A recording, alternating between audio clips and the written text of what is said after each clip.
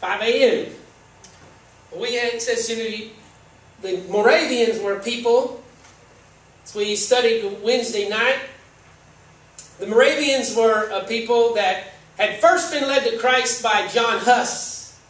And John Huss was a man that, I believe in the 1400s, and he had begun to teach, passionately teach and share. And John Huss was killed. Actually, he was killed by the Catholic leadership who tried to stop him from his missionary work. And he made a prediction as he was burned at the stake. He said, the seed of my death is going to sprout up into a revival. One day. 100 years later, another man came along named John Comenius. And he took the prophecy or the prediction of John Huss, and he reminded the Moravian Christians, who John Huss had led the Moravians close to Czechoslovakia to believe in Jesus. And John Comenius reminded them of this prediction of John Huss. And he wrote it down. He said, John Huss predicted 100 years ago that his death would be a seed that would bring revival. And John Comenius died. And 200 years later, the Moravians were still being harassed and intimidated and persecuted because of their faith. And they ended up running. And they went to a place in Switzerland where was a man named Ludwig von Zinzendorf, who was a Lutheran. But he received them onto his ranch and plantation. 300 refugees he received to show the love of Christ. He saw they were being persecuted, received them in. And he was himself a minister, and they began to study the Word of God together, and he began to teach them, and they made a covenant together. A covenant of love. That though they were from different doctrines, different religious perspectives, but believing in Jesus, believing in the Word of God, they began to study, and they made a covenant of love together. And they actually, it was on my wife's birthday, May 12th. 1787, they made a covenant of love with 42 articles of promise to love one another in Christ. And after they made that covenant of love and signed it on May 12, 1787, then they prepared to have the Lord's Supper. And they said, let's make sure our hearts are right with one another. And as they began to prepare to have the Lord's Supper, their hearts were broken. And Ludwig von Zinzendorf, he found this prediction written 200 years before, that John Huss had predicted 100 years before that, 300 years before that, that had predicted that his death would become a seed. And he began to weep and to cry.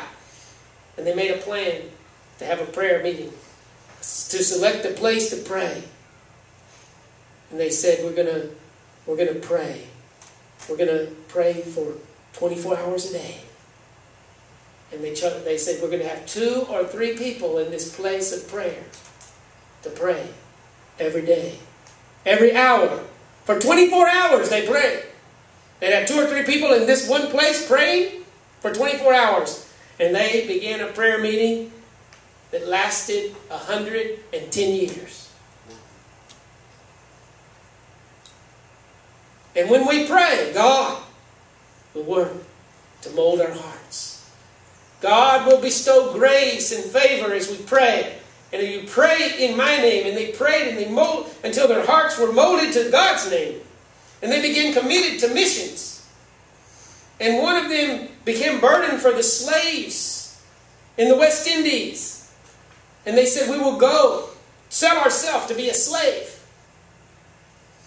As they prayed, God caused their heart to fall in love with missions. And some of this mission team of Moravians was on a boat with John Wesley, who was a missionary. John Wesley, who founded the Methodist Church and began. But John Wesley was on a boat with some of the Moravians, and the boat faced such a storm at the sea that there was tremendous concern that they would all die. And he was struck. He was shocked. John Wesley was shocked to see the joy of the Moravians in the midst of the storm. And he began to fear in his own heart that he wasn't really saved. He began to fear in his own heart that he didn't really have a personal relationship with Jesus like they did. He didn't have the hope that when this boat sank that he was going to go to heaven. He didn't know. And he came under such deep conviction. He said, I want what they have. And he came to this point to where he said, I want to accept Christ in a new way, in a personal way. I want to know God like they know God. And then he came to America and planted 2,000 Methodist churches in America. John Wesley. And the man that became a missionary in India that the Baptists looked to as the father of modern missions, his name was William Carey. And William Carey was supported by Luther Rice. And William Carey went to India. And he is famous because he started an organization to support mission work that is ongoing, connected, ongoing today. But William Carey got his burden for foreign missions and for reaching the world from the Moravians.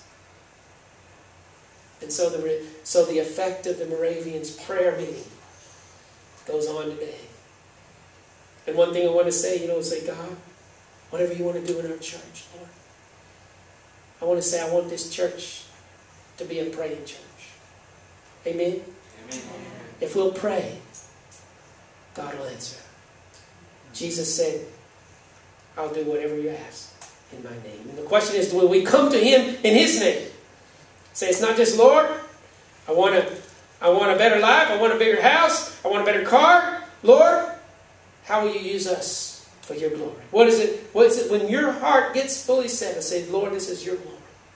They say, Lord, whatever you want. You want to be a praying church.